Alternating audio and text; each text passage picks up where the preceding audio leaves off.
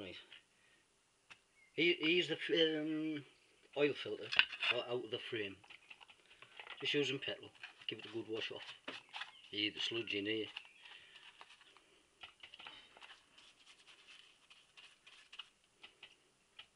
Don't clean the outside. If you clean the inside, because I'm going to keep all this, and strain it, see if there's any bits.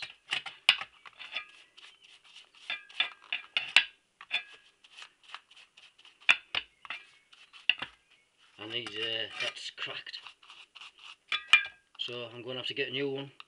So I'll find a strainer and replace it, but I'll have to get a new one. Use an airline to blow that out if you got one.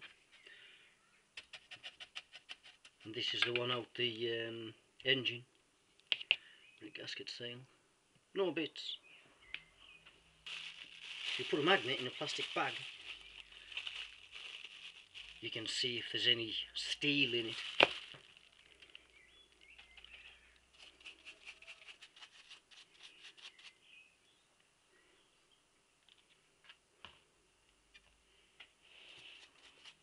The copper sealing washer, I'll anneal that.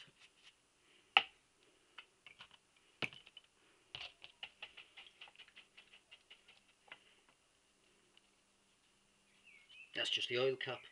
I stood that up in like that to drain, then this will collect the bits. There's none in, so that's alright.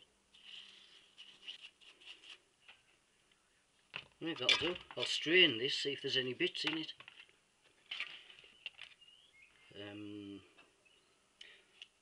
The sump plug's damaged on mine. Oh, it's 7/16 whip width. It's still a reasonable fit, but slack. But what I did, I cleaned it up so I can actually hammer on a 20mm now. It's a lot tighter, but I'll have to replace it one day when it rounds off. No bits in that, so I'm quite chuffed for what's come out of the engine up to now.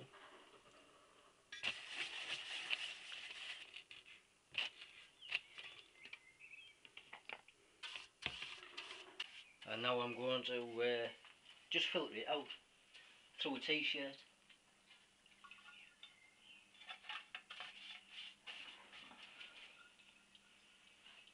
It'll give us some idea what the engine's like.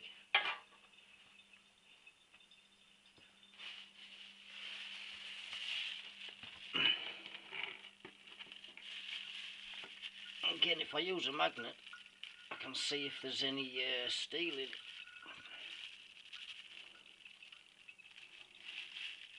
Quite a lot.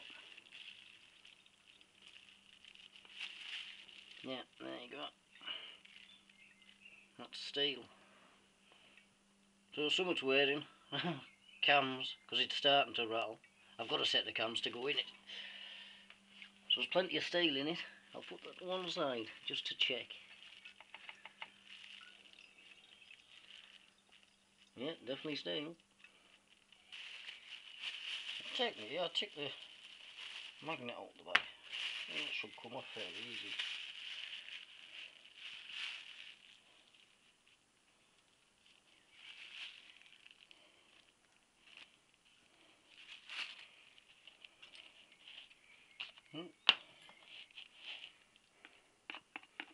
There we have it.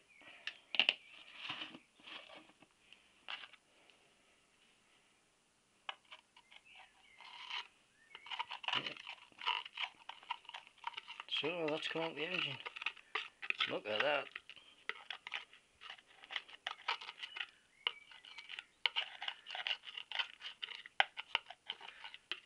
So it's come off summit, cams, crank. I'll have to do my sludge trap.